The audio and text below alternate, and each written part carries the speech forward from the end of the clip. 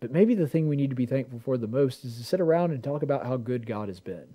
That we have salvation and security in the eternal sense. Maybe that's something that needs to be noticed too. Yeah, that's something that is true every year, and yet is something that is everlasting. But isn't that just more reason to be thankful for it? Sometimes because something is ever present, we kind of forget that it's there and forget to be thankful for it. But ultimately, that's the thing we need to be thankful for the most, because that's the thing that doesn't go away. Hey there, fellow tacticians. Don't forget to like and subscribe and ring that little notification bell, because the more likes and subscriptions I get, the more people see my conservative content, which will make America a better place and angers the dark cyber overlords at YouTube.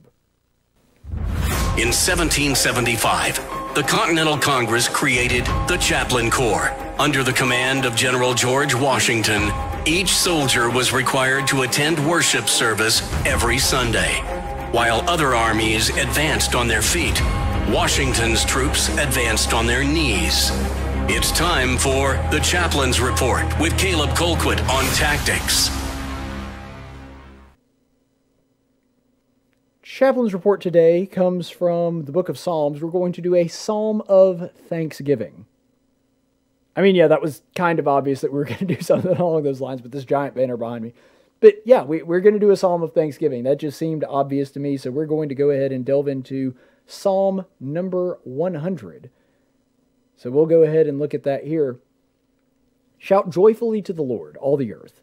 Serve the Lord with jubilation. Come before him with rejoicing. Know that the Lord himself is God. It is he who has made us, and not we ourselves. We are his people and the sheep of his pasture. Enter his gates with thanksgiving, and his courtyards with praise. Give thanks to him. Bless his name. For the Lord is good. His mercy is everlasting, and his faithfulness is to all generations.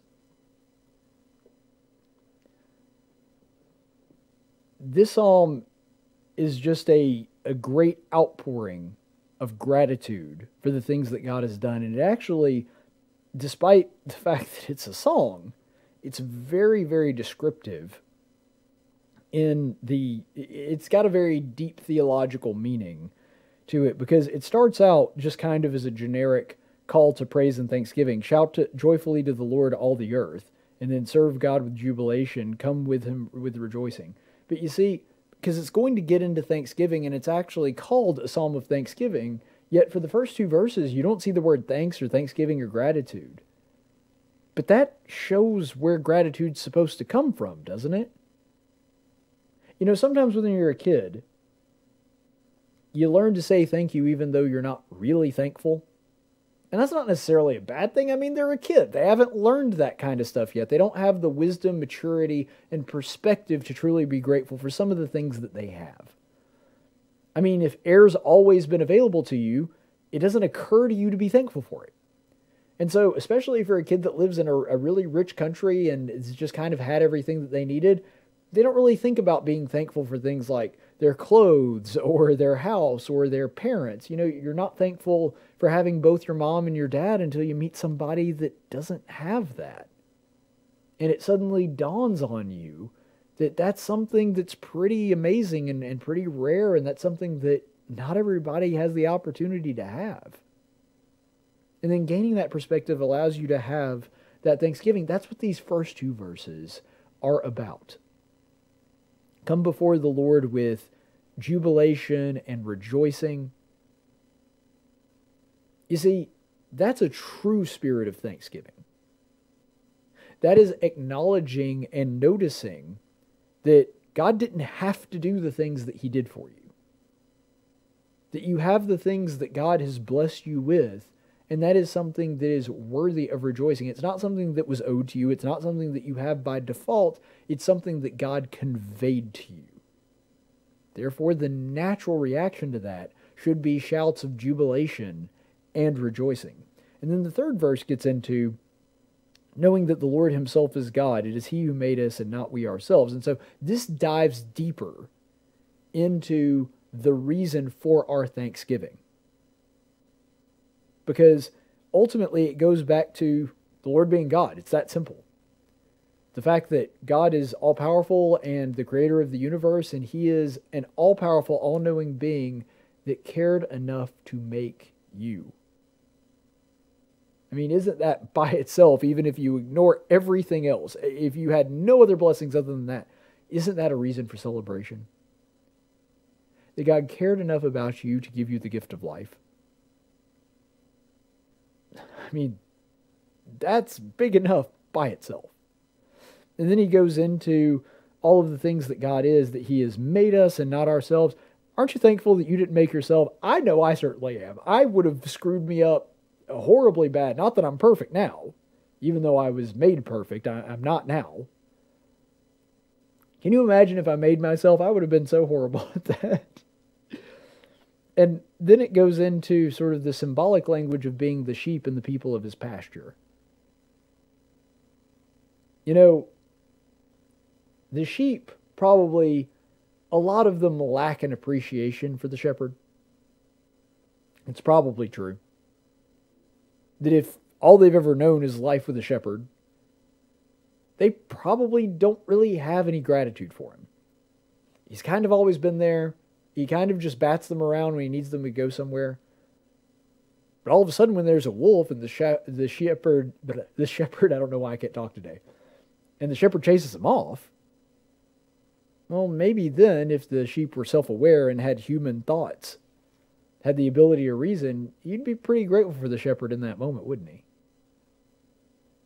When he realizes that the reason that he always has green grass to eat is because the shepherd is steering him towards that grass and steering him towards the water he needs to sustain him, that he knows where all the good grazing spots are, and he's the one that's rotating that out season by season to make sure he has the best so that the sheep can grow.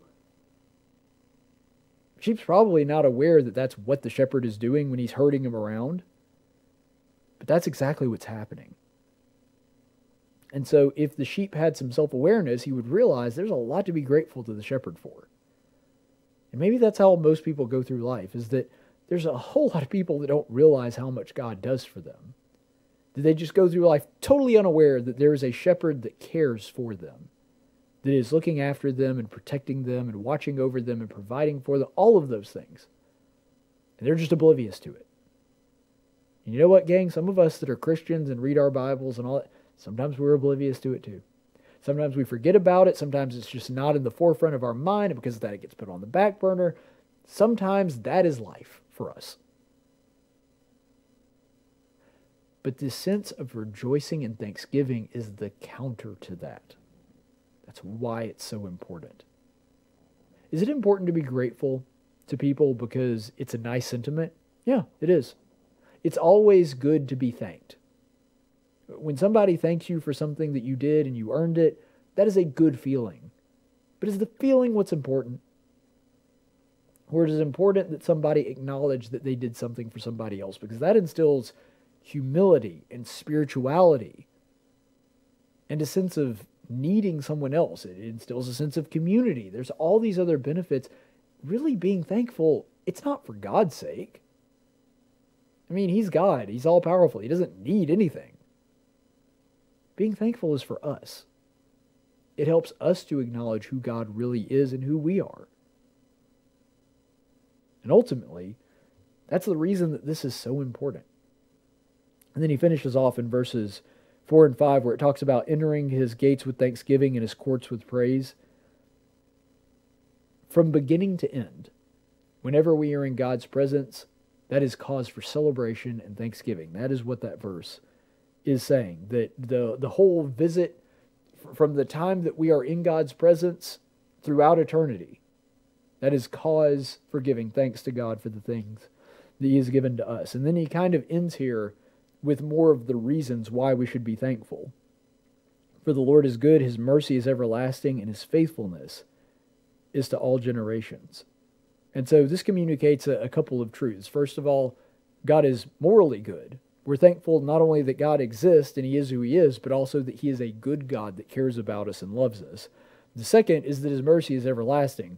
That may be the thing we need to be most thankful for, me especially, that he has a mercy that does not end. Because if his mercy ever gave out, I would be up a creek without a paddle, and so would the rest of us. And then finally, His faithfulness is to all generations. The blessings don't just stop with us. They continue for future generations of humans and for the past ones as well. His blessings and his faithfulness don't have an expiration date. God is eternal, and because of that, his promises are eternal as well. Those are all things to celebrate and all things that we can look and say thank you to our Father for. Maybe this Thanksgiving, when we're all with our family and thinking about all the things that we're thankful for, it's great to be thankful for the food. It's great to be thankful that we made it through this, just mess and hurricane of a year, or at least almost have. But maybe the thing we need to be thankful for the most is to sit around and talk about how good God has been. That we have salvation and security in the eternal sense. Maybe that's something that needs to be noticed too. Yeah, that's something that is true every year, and yet is something that is everlasting. But isn't that just more reason to be thankful for it? Sometimes because something is ever present, we kind of forget that it's there and forget to be thankful for it. But ultimately, that's the thing we need to be thankful for the most, because that's the thing that doesn't go away. Be thankful for all your blessings, but for the eternal ones, maybe just take a little effort this year to remember those in your Thanksgiving festivities as well. Hope you enjoy the holiday with your family. Stay the course, friends. Studies show that YouTube videos featuring attractive women get far more likes and subscriptions than ones that don't. This is especially true if she's exotic looking. Luckily, in the modern era, there's an easy way to work around this. You see, I identify as a very attractive Hispanic woman, so now you have to like this video and subscribe to my channel, otherwise you're just an evil, heartless Nazi that hates brave, liberated, beautiful Latina women like me. Checkmate, woke brigade.